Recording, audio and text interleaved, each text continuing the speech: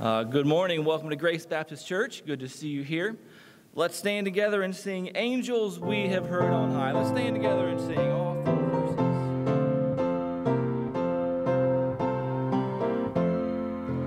Angels we have heard on high, sweetly singing o'er the plains, and the mountains in reply echo with their joyous strains.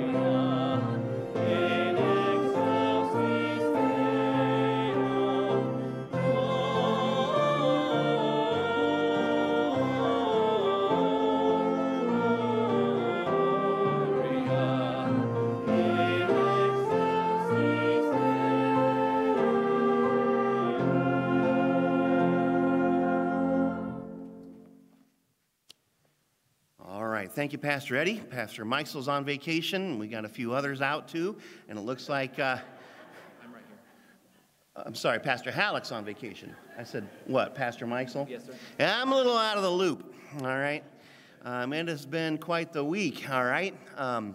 Most of you know, of course, that Dr. Collins Glenn, the pastor here for 45 years, went home to be with the Lord on Tuesday evening about 5:30. And that visitation will be here in the auditorium from 1 to 5 today, and the funeral's tomorrow at 11. And so it is going to be a little bit different of a service today. And also, we are going to have to cancel tonight's service. I got to thinking about jamming the family up here about 5 o'clock and things. We were going to have Pastor Mike Backus preach for us tonight, Bethany Gunther's dad, and he graciously said that he would wait for next Christmas, all right? So I appreciate that, Pastor Backus, being here all the way from Montana just to preach Sunday night, and now he's not going to get to. But I think we'll have a different service today. I think you'll find that to be true. We do have the Lord's table this morning as well for our last Sunday of the month here, last Sunday of 2020. And so we'll celebrate that together as well. Welcome to each and every one of you. I hope you had a Merry Christmas. A lot of family is here today. I know we have our live stream audience as well, and welcome to you as well. I do have my brand new grandbaby, Felicity Bond, over here with Colin and Emma, and so she's a month old. And then the big surprise of Christmas was that my son Jared from South Korea got to come home Sunday night, and that was a total surprise to us. They kept it a secret from me, which is very difficult to do. And of course, him and Caroline got engaged then on Monday. And so we congratulate them. So he'll be coming home from South Korea in March, really, okay? The end of February, beginning of March, and he's going to be stationed in Kentucky with 101st, so at Fort Campbell there. So he'll be close, all right? So there's a lot to be thankful for, a lot of mixed emotions this week. I know you bring a lot of mixed emotions in with you even today as well. And so we'll go to the Lord in prayer and ask His blessing upon our time here together, and we'll remember the Glenn family as well. Let's pray. Father in heaven, we thank you so much for your love for us. We thank you, Lord, for sending Jesus Christ to be born so that He could die for our sins. And Father, I pray that each one here today, each one of the sound of my voice, would be able to understand the love that was involved in sending Jesus Christ to do that. And Lord, we thank you for the gift of eternal life that is ours by faith if we just simply ask. And so, Lord, I pray that there's one here today that doesn't know you as their own personal Savior. They will understand what the gospel is, and they would ask Jesus Christ to be their Savior. Father, I pray that you would be with the Glenn family today. Lord, Dr. Glenn pastored faithfully here for 45 years. He was our pastor emeritus for another 8. Lord, that's over 53 years that he was deeply embedded with this local church ministry that he just took, and Lord, you blessed him and you blessed this church, and we have what we have today because of it. And so, Father, I pray for Randy, for Anita, for the entire family, Lord, that you might just be with them in a very special way as they have the visitation, the funeral. Lord, may it bring honor and glory to you, and also honor to whom honor was due, your faithful servant and our pastor, Collins Glenn. And so, Lord, we meet today to honor you, to lift you up. And Father, I pray that as we observe the Lord's table today, that we would also remember what it means to truly be saved, what kind of sacrifice there was involved with your death on the cross. And Lord, I pray that we might, as we meet together today, understand that as well. In Jesus' name, amen. Thank you. You may be seated.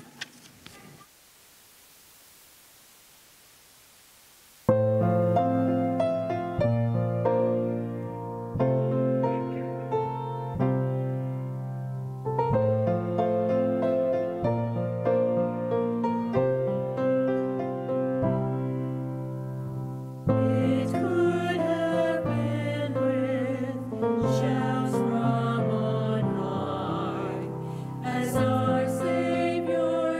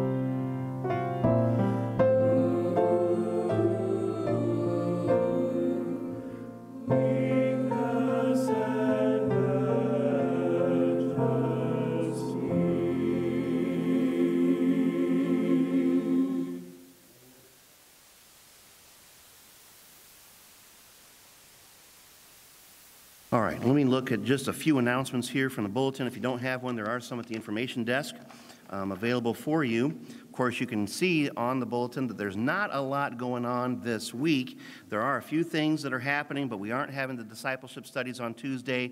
There is no midweek service as well. And the church office, though, will be open Monday, Tuesday, Wednesday, and half of Thursday. All right, church office open until noon on Thursday. Normally we do that in order for last-minute year-end giving to come in. If you want that to be for your tax purposes, that does need to be brought in on Thursday or postmarked on Thursday, December 31st in the mail. All right. I already announced that we're not going to have any evening service tonight. I'm really sorry about that, but I just want to give the family the liberty to be able to have people here.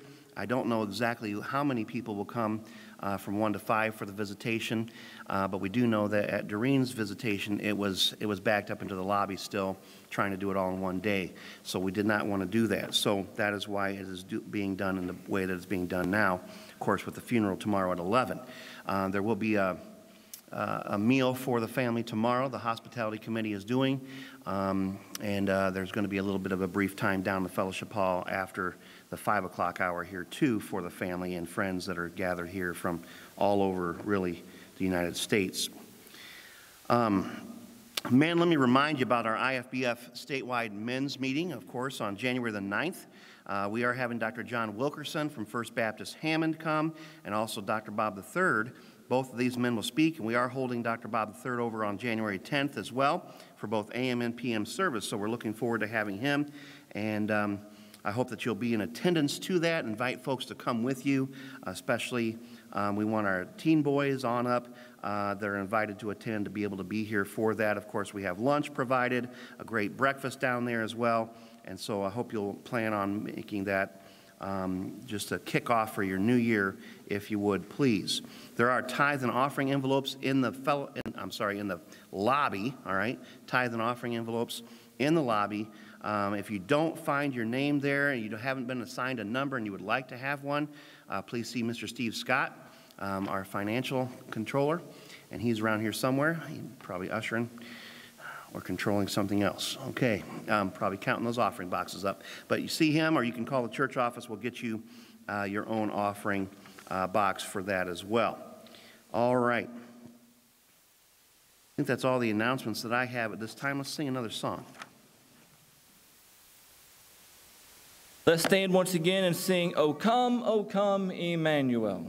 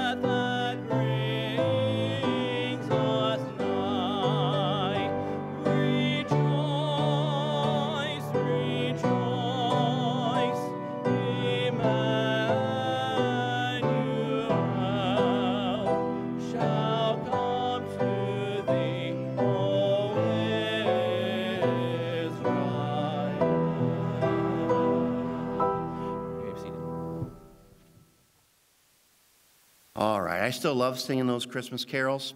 Emmanuel, God with us. That's the only way. That's the only way it could have happened.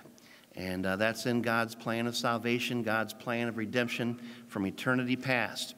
And I'm thankful for the fact that God came to dwell with men on earth.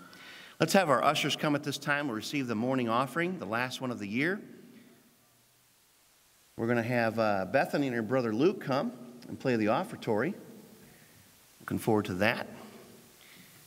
And let's pray as we receive this offering here this morning. Father, we thank you so much for what you have accomplished in our lives this year. We thank you for taking care of us during an unprecedented day and age in which we live in.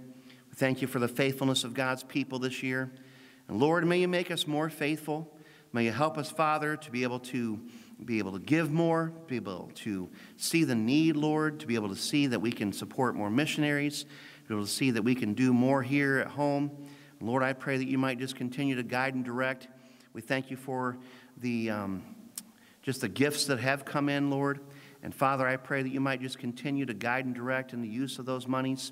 We pray, Father, that it would be used for your honor and glory, and that we might worship you this morning as we give. In Jesus' name, amen.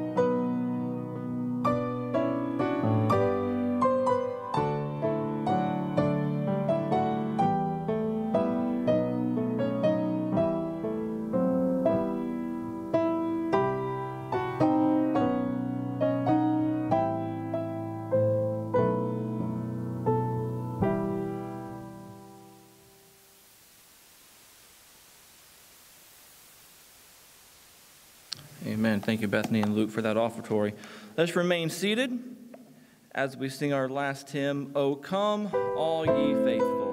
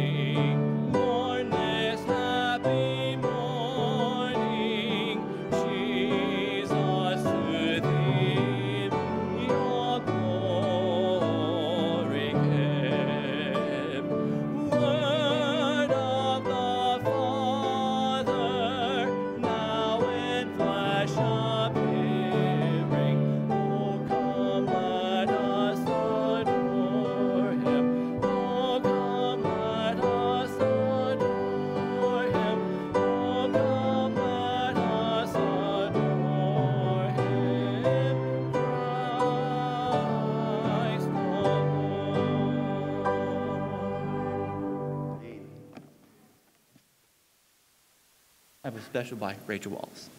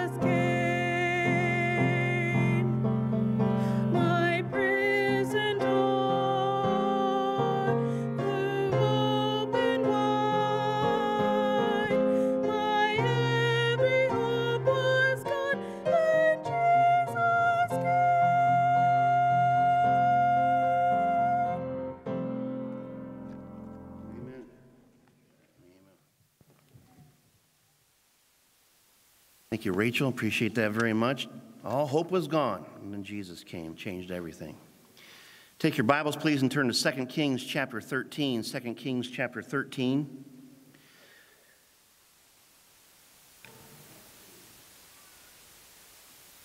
I had just determined on Tuesday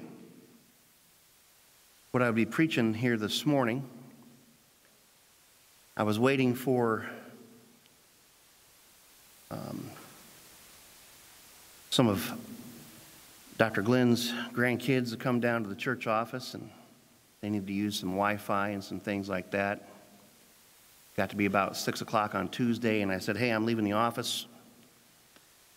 I said, but here's the Wi-Fi password. I gave it to him. And Randy texted back. He said, Dad just passed. So I went up to the house, and I knew he was coming home, or they were going to try to get him home from Indy Hospital. And I think that was a rough trip coming up here. Hospice had set up a bed in their living room, and I think about half hour after they got him into that bed, he passed. He wanted to be home. If you would have told me 23 years ago we'd be standing here today,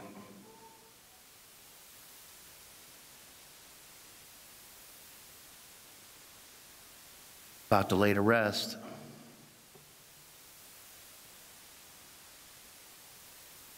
this servant of the Lord, and that we'd all be here, I'd told you you're crazy. I thought the Lord would come back before I was 30. Came here at 28.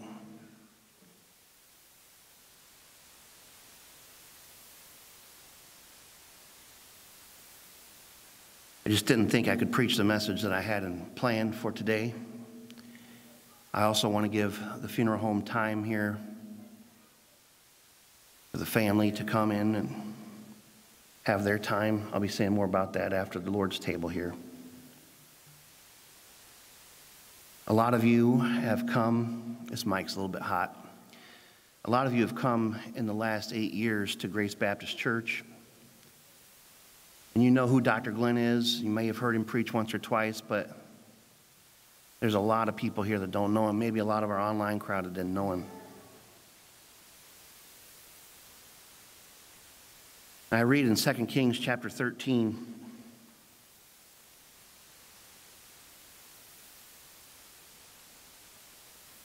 Second Kings chapter 13, verse 14. Now Elisha, great prophet of God, great servant of the Lord, Elisha was fallen sick of a sickness whereof he died. Dr. Glenn 3 weeks ago drove himself to the hospital, 3 o'clock in the morning, had a heart attack. That's how he was, that's how he rolled. Wouldn't call us, wouldn't get us out of bed, nothing. No, he wouldn't do that. They confirmed he had a heart attack. They sent him to the Indy Hospital. He got home, never felt right. I talked to him 2 Saturdays ago at the bottom of his driveway where he was getting his mail, crossing Nebo, stopping traffic, getting his mail. He had a heart attack a week ago. Still didn't feel right.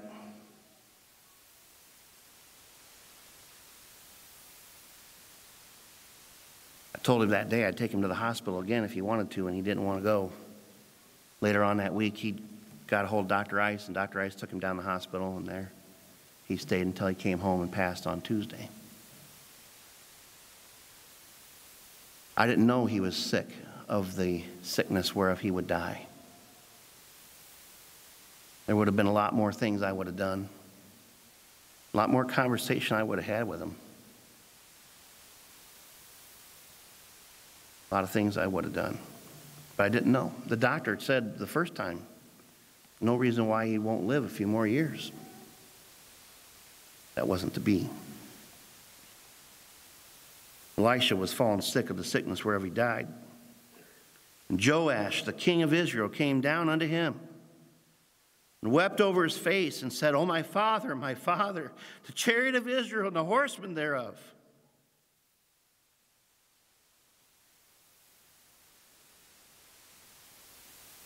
Say, what are we going to do? This can't be. What are we going to do now?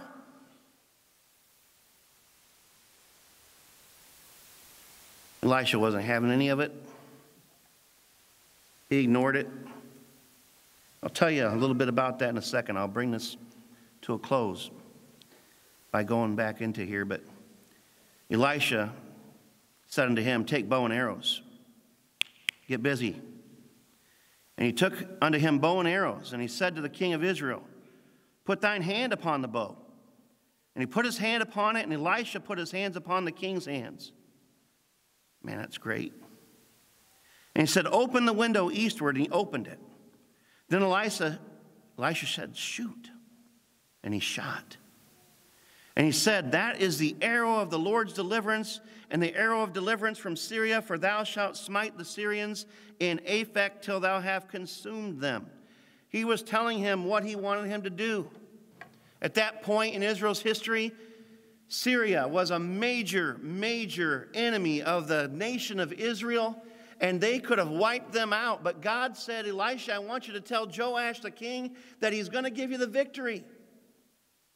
Even though this is the last thing that Elisha is going to do here on this earth. He said, Joash, don't worry about me. I'm immaterial. He says, open that window, shoot an arrow out of it. That is the arrow of the Lord's deliverance. You're going to defeat Syria. You're going to get the victory. And he said, take the arrows to the king, and he took them. And he said unto the king of Israel, smite upon the ground.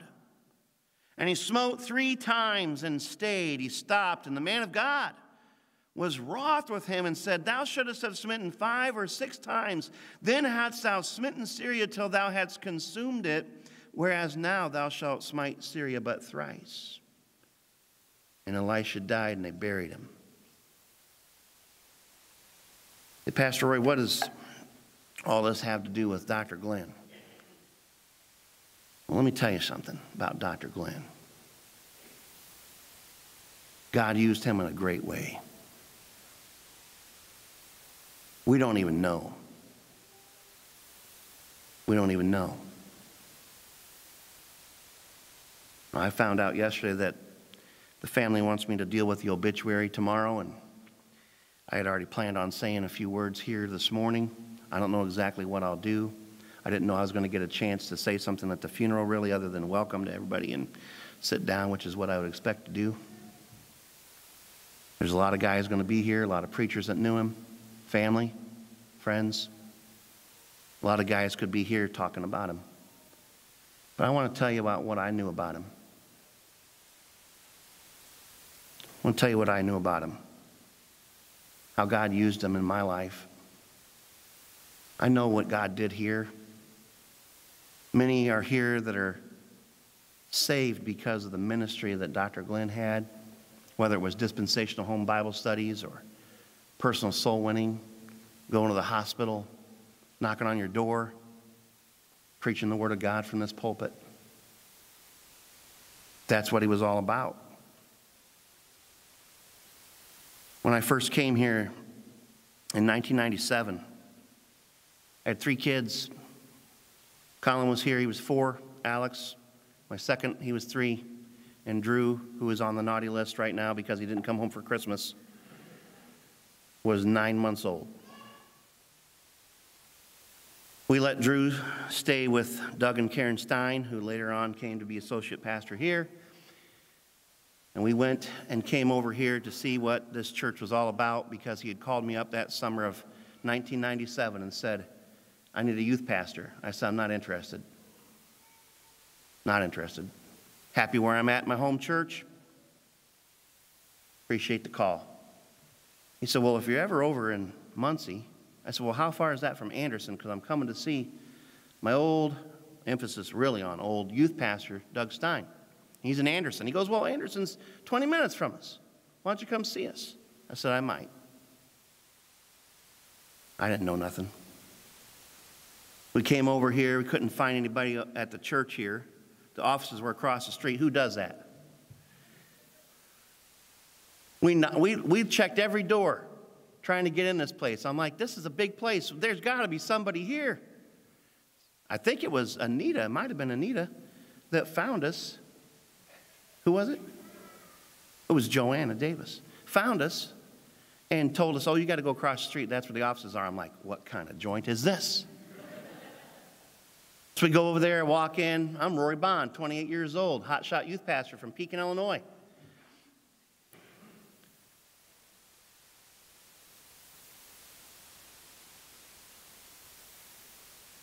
My first remembrance of him was his smile, how he set you at ease, took to my kids. He was 63, 64 years old at the time. He was photogenic, man. Wasn't he photogenic? Never aged till recent. He took Amy and I and kids all around the property. Of course, the pews were orange. That was a mark against.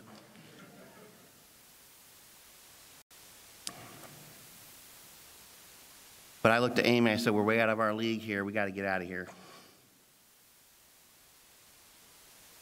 Drove up in a van with the paint falling off.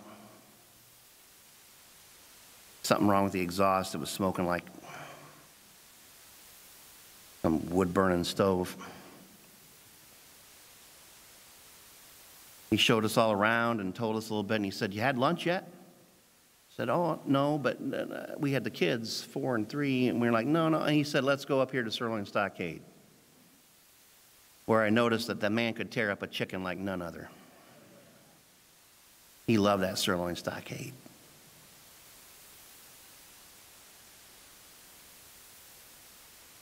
And it went on from there. We came in August of 97. Didn't have any idea what the Lord had in store. Like I said, if you would have told me at that point what we'd be doing right now, I'd have told you were crazy. Let me tell you something I knew about him. He was unruffled. Unruffled, calm. Never did I see him get nervous. Never saw him get animated. Never saw him get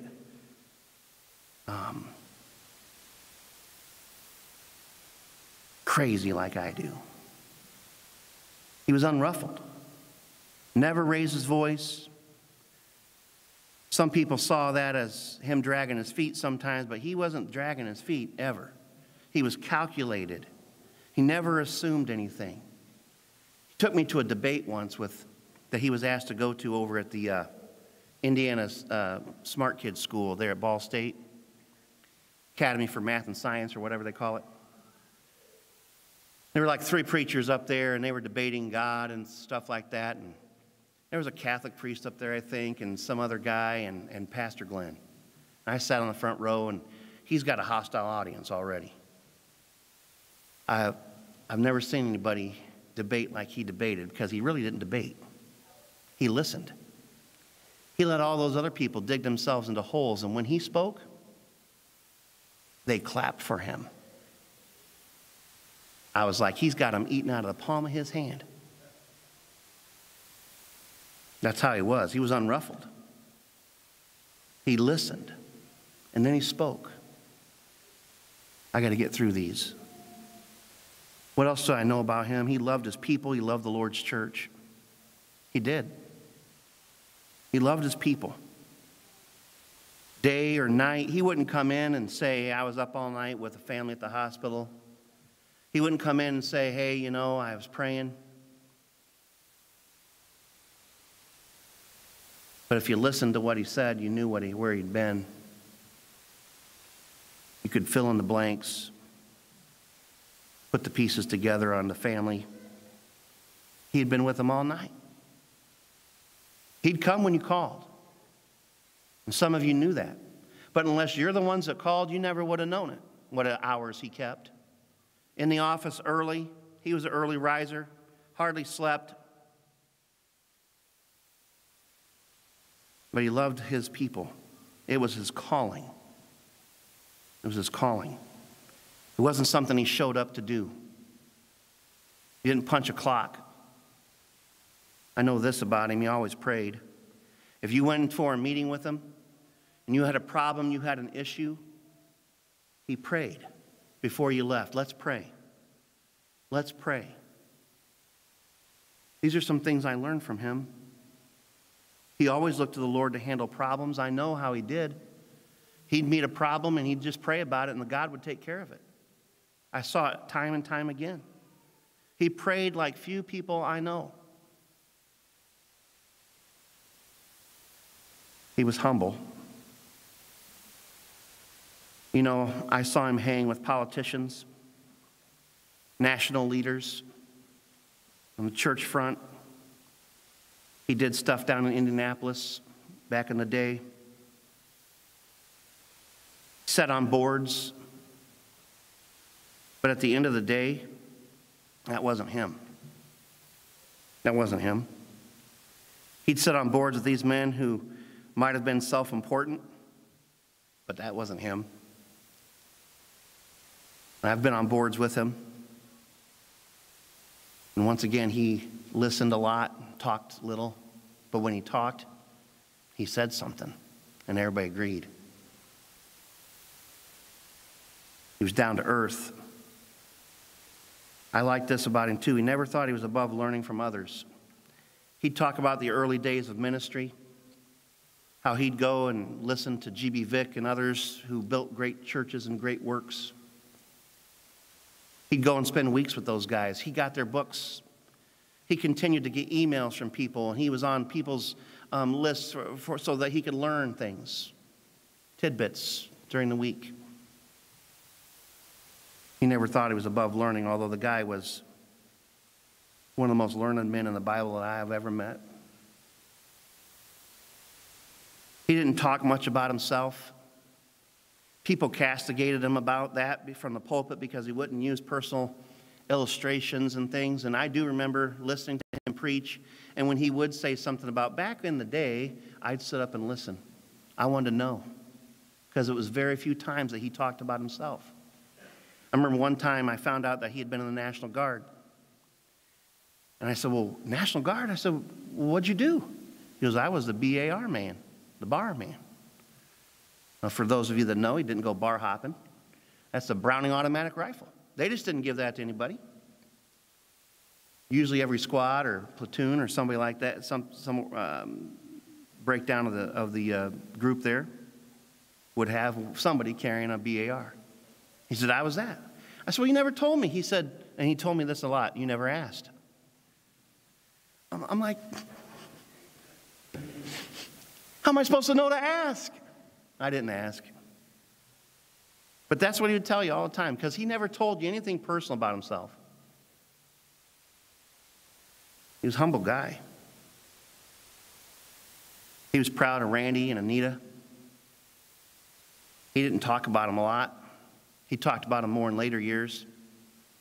But man, he was proud of them. Loved his family, loved his in-laws, loved his grandkids. He was very proud of the grandkids. He understood God's word like few others I've known. Put it all together. He saw the big picture, and that's what he used with his dispensational home Bible studies. When I was a preacher boy down at Bob Jones University, he was one of the featured speakers.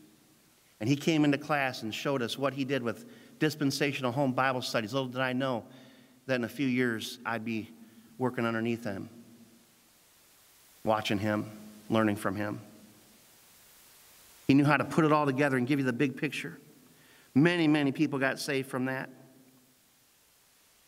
What I liked about him is he never got shook about prophecy. I'd come to him and say, hey, did you see what in the news going on? Say, don't worry about that. Nothing's going to happen there. Man, you couldn't shake him. I stopped doing it. Like, man, he's not into conspiracies, you know. Always down to earth, though. He was funny, you know. That Glenn grin, right? He was good with people. He could put you at ease right away. First thing you'd notice was that he dressed like $1 million. What you didn't know is he spent $10 on it. Remember the first time he came to my office, he said, let's go slumming. That's what he called it.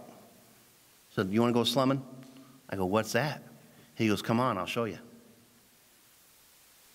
So we go slumming to Goodwill. He goes into this Goodwill before they built the new one. He walked in there like he owned the place. He reached behind the counter, grabbed a measuring tape, and we went to town in Goodwill. He's measuring everything. He's measuring me. He's measuring all these suit coats and everything. Couldn't find nothing for me. But man, could he find stuff for him. For his birthday, for Christmas, if you got him a $10 gift card to Goodwill, he was happy. He was overjoyed. We went to the Indianapolis Goodwills. He knew where every one of them were. Every one of them. And then we go to lunch. He was approachable. Door was never shut. If I wanted to go talk to him, I just went in and talked with him. He could be studying. you could sit down and talk with him. Very rarely, unless there was something going on or a counseling session, was his door ever closed. Very approachable. Went to lunch whenever we wanted to go to lunch. And sit down with him whenever we could sit down with him. He was a man of integrity. I watched his life. I worked under him for 15 years, and I've been with him into 24 years. I watched his life. He never lied to me. I'm not saying the man was perfect, because I realized he had faults, he made mistakes. He wouldn't want you to think that. He was human, but he never lied to me. I could never catch him in a lie. No, I know of no scandal. Of course, I was with him in later years, but I know of no scandal that followed him. For a man to be in the ministry over 50 years and not to have a scandal like that, that's impressive in our day and age.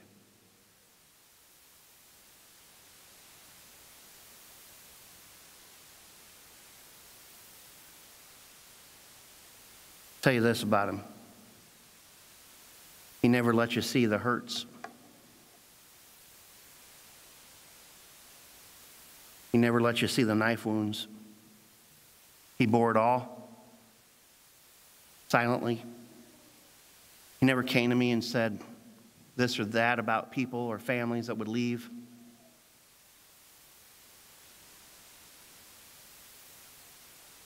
Say things about him. He never said nothing. He never defended himself. I never heard him defend himself one time. It's hard. Hard. I would talk to Doreen. She'd talk to me. And just from the things that she told me, I could put the puzzle pieces together and said, he hasn't told her nothing about this situation or that situation. I'm sure they talked. Not the things she talked to me about. He bore it.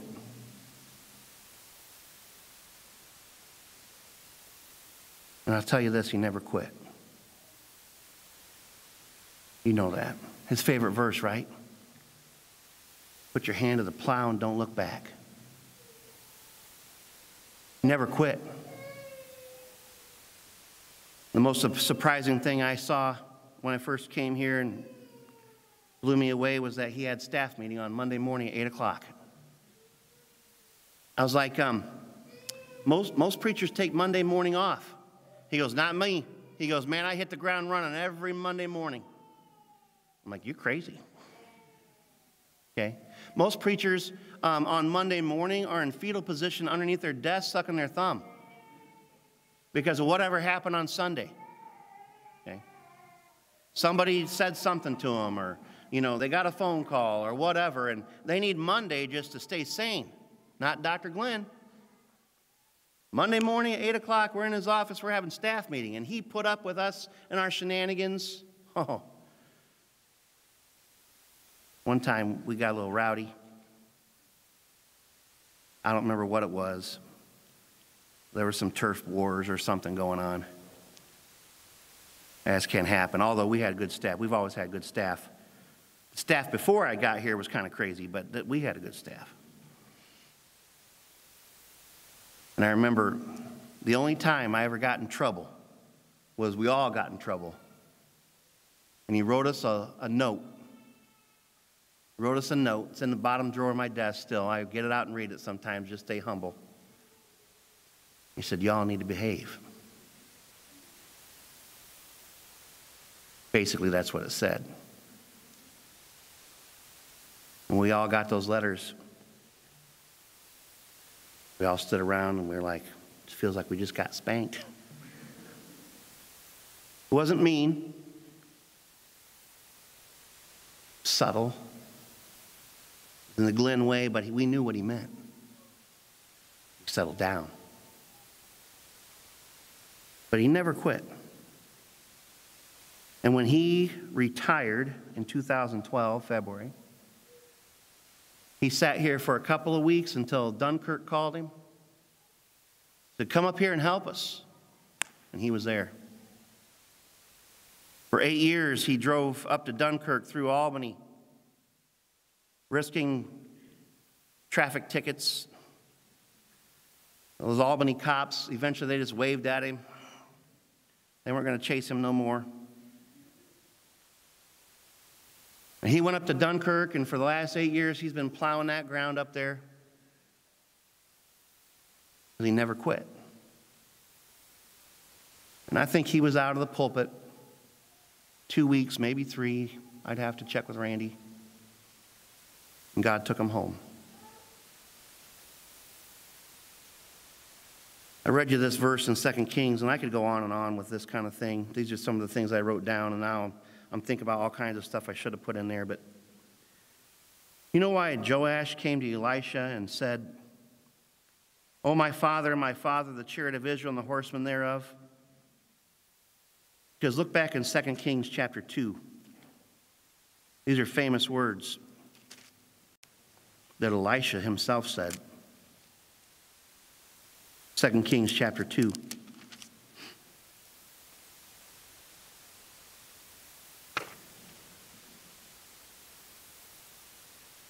The Bible says in let's look in verse 9. And when it came to pass, when they were gone over, that Elijah, the prophet Elijah, said unto Elisha, "Ask what I shall do for thee before I be taken away from thee." The final thing that God had to do with Elijah, he said, "Go find Elisha and let him take over your work." The Bible says that Elisha said, "I pray thee, let a double portion of thy spirit be upon me." And he said, "Thou hast asked a hard thing. Nevertheless, if thou see me, when I am taken from thee, it shall be so unto thee, but if not, it shall not be so." And it came to pass, as they still went on and talked, that behold, there appeared a chariot of fire and horses of fire, and parted them both asunder. And Elijah went up by a whirlwind into heaven. And Elisha saw it. And he cried, my father, the chariot of Israel and the horsemen thereof." And he saw him no more. He saw him no more.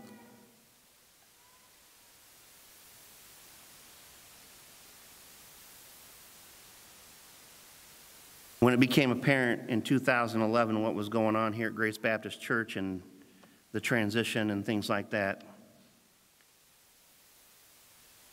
I knew I wasn't worthy to succeed him. Never will be. Never will be. I'm not being self-deprecating, folks. I'm just saying it ain't possible. But I'll tell you this. Elisha said those words when Elijah went up into heaven. My father, the chariot of Israel and the horsemen thereof. What am I going to do?" When it came time for Elisha to die, the king knew those words. Those were famous words. And he said the same thing to him. But I know this, that God's work continues to go on. God wants the church to have victory. God wants us to have success. And we're going to keep on plodding on. We're going to keep moving forward. It doesn't matter what next year holds. It doesn't matter what happens. God is for us. If Dr. Glenn, we bury him tomorrow and I die the next day, God will raise somebody up to continue this work. Because this is his church. I will always be thankful for what he did for me. I'll always be thankful for how he mentored me without mentoring me. You just watched him. I'll sit in my office and I'm like, that's exactly what Dr. Glenn would have done.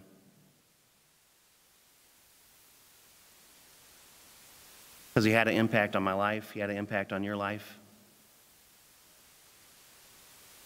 Even if you never knew him, I guarantee you, because of him and how he let the Lord use him. He sacrificed his life for this church, and we are the benefactors of that. In just a few minutes, the mortuary is going to wheel his body in here, the shell that he lived in. I'm going to set him right before this pulpit that he preached at for so many years. People are going to come and pay their final respects. Try to say nice words to the family. Find it within ourselves to express our condolences. Those are appreciated. But I'll tell you this. You want to honor Dr. Glenn's memory? And when God gives you the arrows, the arrow of God's deliverance, don't stop. Don't stop smiting. Joash didn't really understand, I think. Smote the ground 3 times with the arrows, and he stayed. I've seen a lot of people have victory nigh, almost there, and they stop short of what God wanted for them. Dr. Glenn never stopped short. He finished his course. He kept the faith. And there's a crown of righteousness laid up for him, and not for him only, but for all them also that love his appearing. We don't stop until Jesus comes, amen? We don't stop.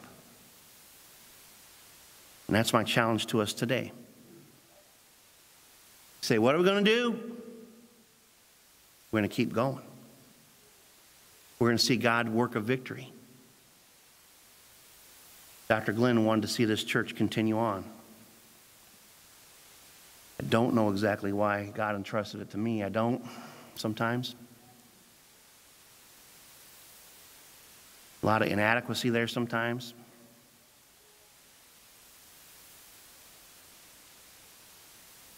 But God's not done with anybody. And God's definitely not done with Grace Baptist Church. And so we lay to rest a servant of the Lord. That's what he would want to be called. He wouldn't want the accolades. He'd be pretty mad, probably. We know. And I want to do the family right. In just a second, why don't we have the deacons come for the communion this morning. The sacrifice that was made by Dr. Glenn as a servant of God here is because of Christ's sacrifice on the cross. And we honor that, memorialize that here this morning on this last Sunday of 2020. Deacons, go ahead and come.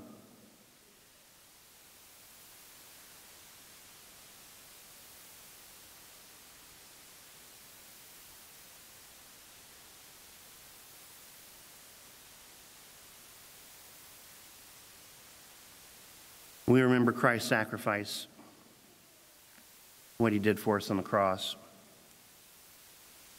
And as we come to this time, I know that the mortuary will be coming soon. We want to give the family as much time from 12 to 1 as possible. I know that some of you will go get a bite to eat and come back at 1. That's fine. Some of you will want to hang around at church. That's fine too. But give the family space in here, okay? Give the family space in here. Don't start the thing at noon or before, okay? Let them have time in here. They didn't ask me to say this. I know how visitations work. Okay. You know who you are if you're the early one at 10 till, all right? I'll get there before anybody else. No. Let them have their space. Let them say their goodbyes. And then we'll start at 1, okay? With heads bowed and eyes closed and no one looking around. Search your heart this morning. The Bible says, Paul relates to the Corinthians, we ought to examine our hearts, judge ourselves, lest we be judged. The Bible says, but let a man examine himself, and so let him eat of that bread and drink of that cup. For he that eateth and drinketh unworthily or in an unworthy manner eats and drinks damnation. That word is condemnation to himself, not discerning the Lord's body. Discerning the Lord's body has to do with what he did for us on the cross when he shed his blood and his body was broken for us because of our sin, because of my sin. And so we come to this time as a church body, those that are saved, this is for you to remember Jesus Christ and the sacrifice that he made. And so I'll give you a few minutes of silent prayer and examination, and then we'll proceed.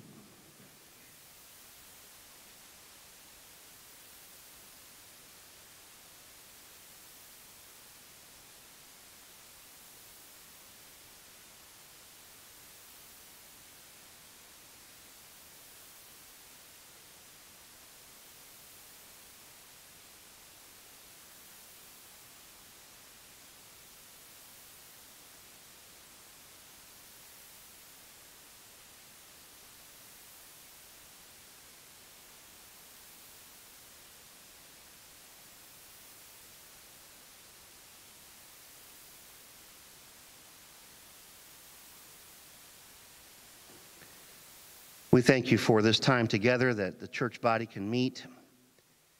We remember with grateful hearts the servant of God that you sent here so long ago to build this church, to preach, to teach, to care, to shepherd, to love. The sacrifice that he made to this church is immeasurable. But Lord, he did it because of the sacrifice that you made, because of the gospel. Because of your death, your shed blood, your broken body, so that we could have eternal life. That was the message that he preached, and that's the message that we're going to continue to preach and that we show in this memorial service here today. So, Lord, I pray that we would come to it with hearts that are open to your word, conscience that is cleared. We come to it discerning the Lord's body, not treating it flippantly, not treating sin flippantly, but Lord, a very, very serious time. We come to this moment. We thank you for it all. In Jesus' name, amen. As we have been doing during the pandemic, we're going to have you stand at this time. Those that want to partake, you don't have to. This is for Christians. This does not convey grace or anything like that. This does not get you saved, okay? But we want you to stand and come to the nearest aisle, and then you can partake. There's juice and bread in 2 cups there, okay? Take the 2 cups, take it back to your seat, and we'll read the scriptures.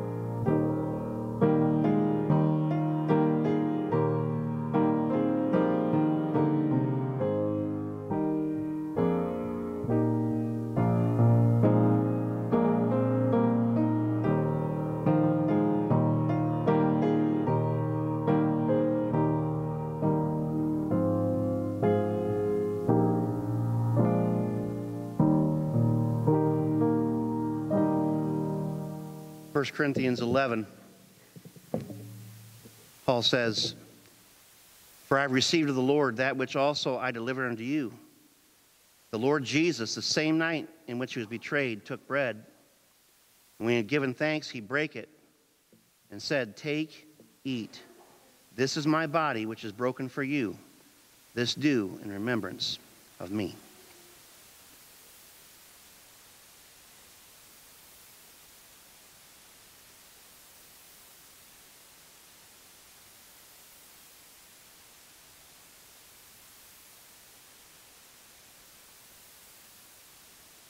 Verse 25 says, After the same manner also, he took the cup when he had supped, saying, This cup is the New Testament in my blood. This do ye as oft as ye drink it, in remembrance of me.